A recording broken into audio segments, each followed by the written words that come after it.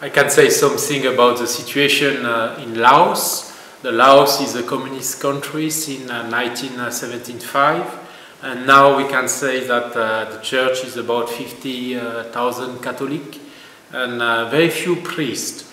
But the Catholic try to be a good witness about their faith. And just last month we have a celebration of beatification of the martyrs of Laos. And among the 17 martyrs, we have 7 Lao people who try to be a catechist, to try to give a witness of their life. And now we have many young people, and these young people try also to be in the society, but try to be a strong leader for the Catholic Church.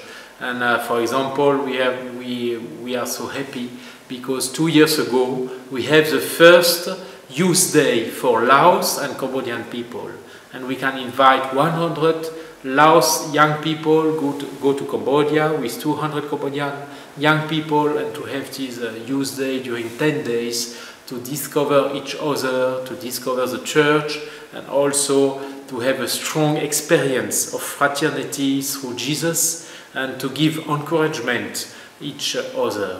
So I hope that the Catholic Church in Laos can continue step by step in their own way to be a witness of love, of charity, of mercy, and we will try to continue to support each other in prayer and to be a good witness of Jesus like our martyrs.